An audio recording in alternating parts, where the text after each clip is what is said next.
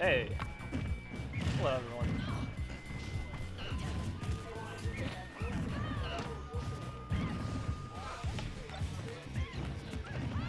Okay, so right off the bat, I'm seeing. Okay. Haven't commentated in so long. Yeah, Zinoto knows about that. A lot of Bayos like to stall their recovery with their down air.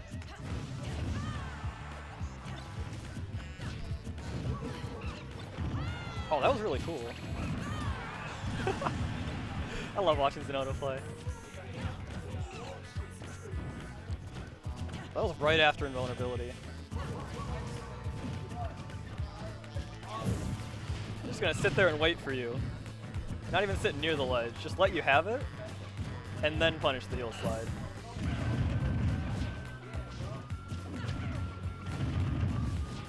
Oh, that was big. That was Rosetta's big opportunity.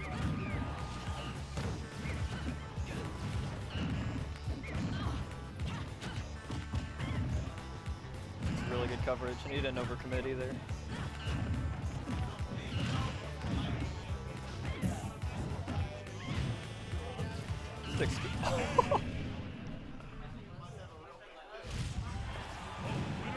Zinoto just didn't stop.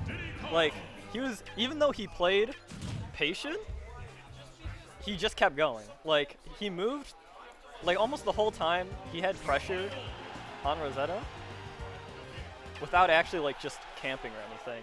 That was really cool. Because he knows how to deal with all of Bayo's options and can tell when Rosetta's using a poor one. Yeah, wrong way. Geo combo?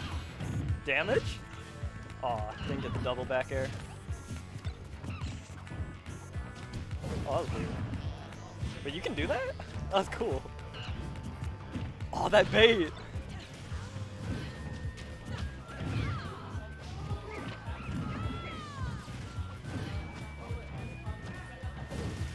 See this? He's just letting Rosetta do whatever he wants and then going in.